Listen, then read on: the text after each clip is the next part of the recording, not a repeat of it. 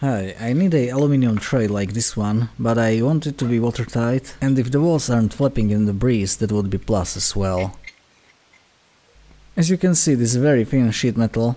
You can try welding this with thick, but don't be surprised if you end up with aluminium ball.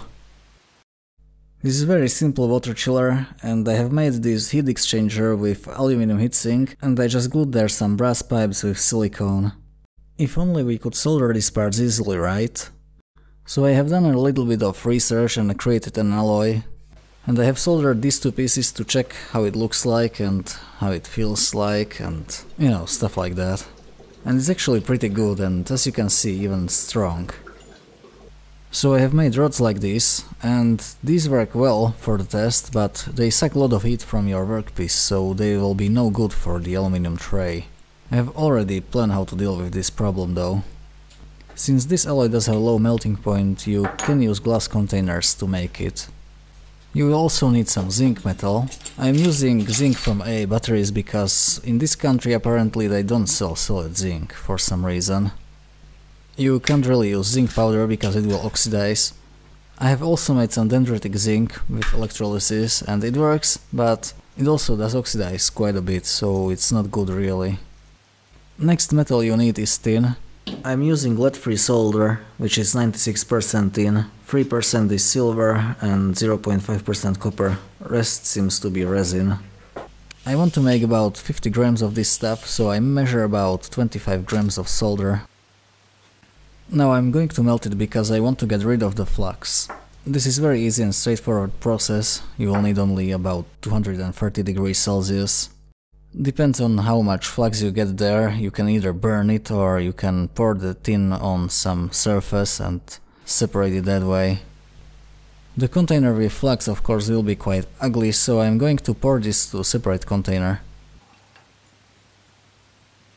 Okay, so this looks pretty good, and now I'm going to weigh it again.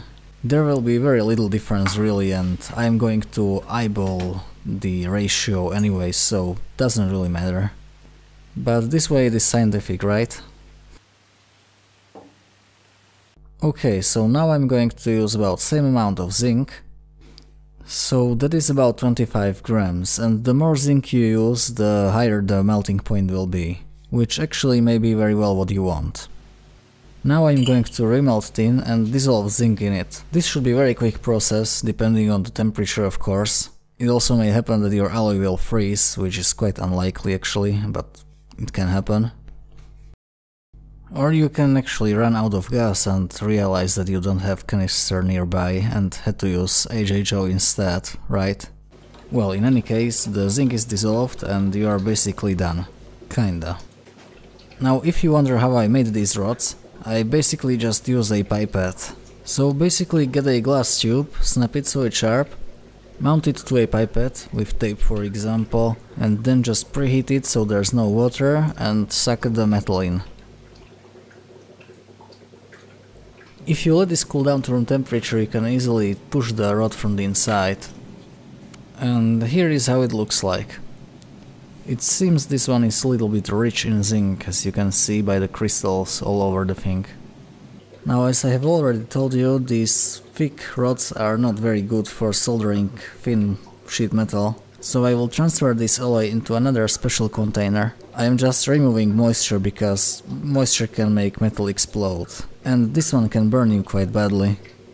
Now, I understand that some of you wouldn't be surprised if, like, one day I decided to make my own wires. And normally I would tell you that, come on, don't be ridiculous, that's stupid. And in my defense though, I would go to my local welding supplier if I could, right? It's just, these are difficult times. Anyway, with tin you can quite easily pull a string from molten pool of material and it will form a relatively nice looking wire. After a while I realized that this doesn't probably work here because the temperature is too high. So I started cooling the wire that I am pulling from the molten material, and this worked quite well, but it was still quite tricky and very slow. The best what I was able to achieve was like 30 cm piece, and it's quite okay, but not what I was expecting. After looking at the molten material that I was pulling out for some time, I quickly realized what I have to do, so here's the setup. With a short piece of wire, touch the molten material and let these two melt together. Then use some wet cloth or towel to cool the wire and pull at the same time. There will be some oxide layer on the molten material. This will form a conical shape that will hold the radius of the wire that you are pulling out. By cooling this material quickly, it means that it will be stronger, so it will be easier to handle. And also you are solidifying it towards the molten liquid, so it's like you are pulling it from inside this oxide layer. In fact, the whole surface of this metal is covered in oxide layer, so this means that you can pull out the whole content, even if it means that the metal has to go like uphill. As far as cooling goes, you will probably need mechanical contact with the wire, because of Leidenfrost effect. Overall, this process is quite fast and reliable. I was able to make about 4 or 5 meters of wire, and obviously because I was pulling this wire by hand, the consistency is not perfect. Also, the design of this glass container is not ideal. I mean, after each meter of the wire that you pull, you have to stop and refill the content. In any case, this is what I've got. Looks like a lifetime supply if you would ask me.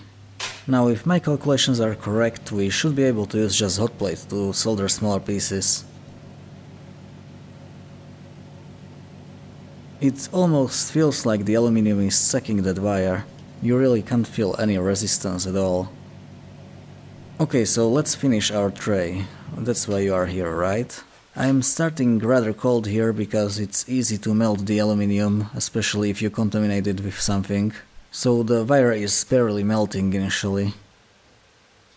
Unfortunately, I don't have reliable temperature probe right now, so I would say the temperature is about 375.6 degrees Celsius. In any case, after the aluminium got a little bit hotter, it's much better to work with. The biggest problem is that this piece is quite small and delicate.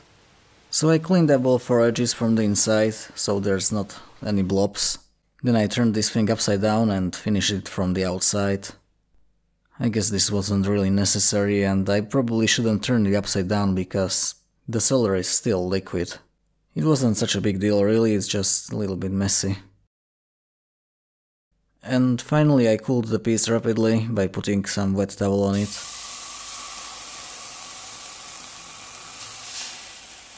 And here's the final result. I mean, it looks okay-ish. I'm pretty sure I would be able to do a better job next time, but come on, it's tray.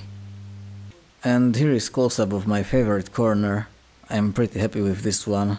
It's almost like I could do this for a living. But the most important question: is it watertight? At least it looks like it's watertight enough. I guess I should have done some pressure test on this thing, but I don't have compressor. Nah, I'm just kidding. The most important thing is how strong this thing is. I am no Rambo, but it looks pretty strong. Even though the aluminium is softened by the heat, it looks like this is as strong as the aluminium itself. Of course, I don't have instruments to determine mechanical properties, so you have to take my word for it. I do have cheap pliers though, slightly bent and corroded. Yeah, this looks pretty good. So, the conclusion.